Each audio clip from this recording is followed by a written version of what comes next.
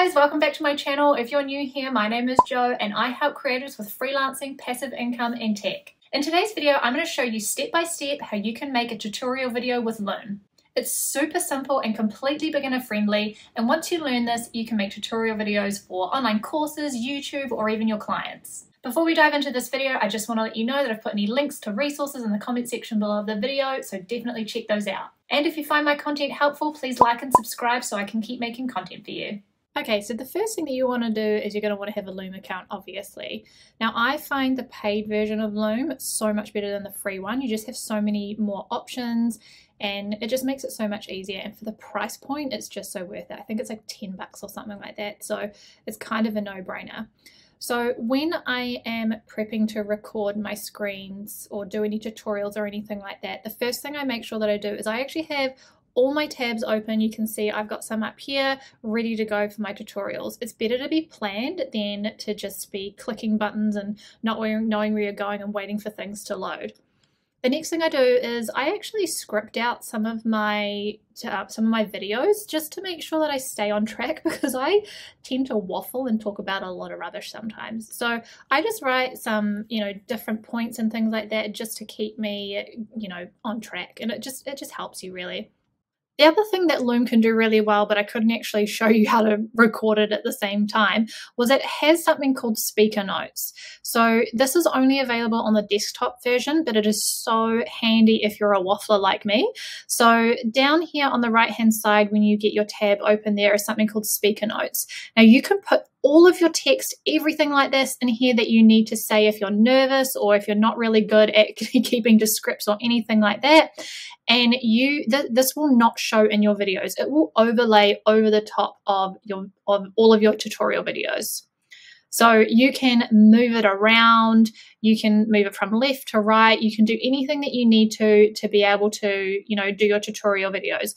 I would recommend that when you use this specific function, that you put your script and your notes actually right up above where the camera is, as high as you can go, so that you are directly looking at the camera while you are reading your notes. Because nobody wants to be looking down at somebody's eyes on the right-hand side of the corner when you're trying to present something. You want to be interactive and you want to be engaging with people. Now, I find that when you use the desktop version of Loom, the videos are way clearer and just seem way better, and you have more options rather than when you use the recording inside of the browser. But for this purpose, I need to show you inside the browser because I can't actually record my screen using the desktop one properly. So when you need to record a video, you click New Video, record a video, and you'll have these options come up here on the right hand side.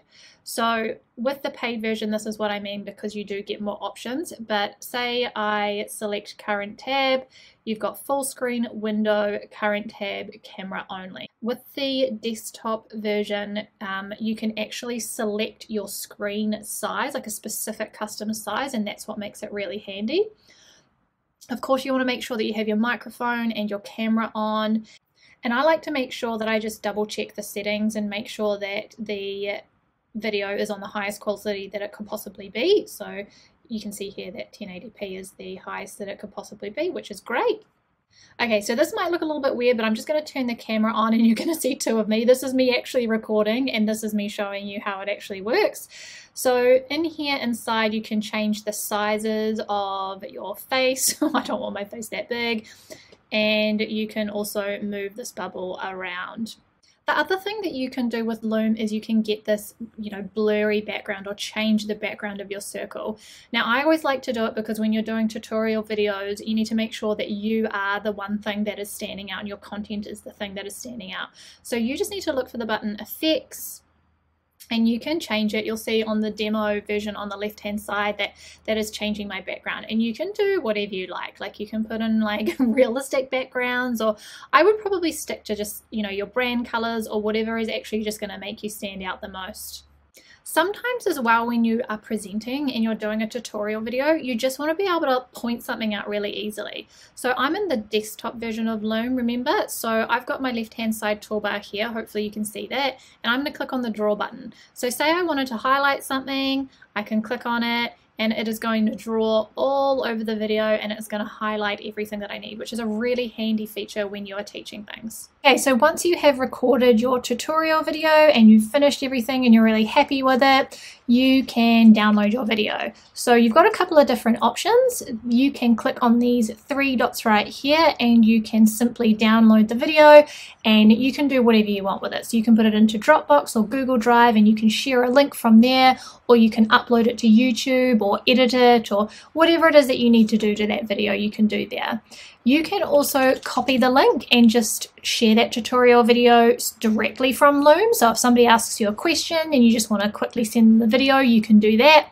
Then the next way that you can do is you can actually share the video. So if I click on share the video, you can actually email that tutorial video to somebody. I don't necessarily use this social here unless I was doing something just really, really quickly. I would typically put any of my videos into like a scheduler or something like that. Yeah, so you can do it from there, but it's better to do it like when you've scheduled everything. But yeah, so you can share your video with somebody specifically from here, and usually this way here is a little bit better when you need to put some restrictions on it, and this has just got some similar options that are really very similar to Google Drive. So yeah, it's pretty simple and easy to do your tutorial videos. Once you've got them inside of Loom, you can share them, you can upload them to YouTube, you can really do anything that you like with them. Hey guys, so if you enjoyed my content today, please like the video, make sure you subscribe, even leave a comment below to let me know that you are loving this content so I can create more for you.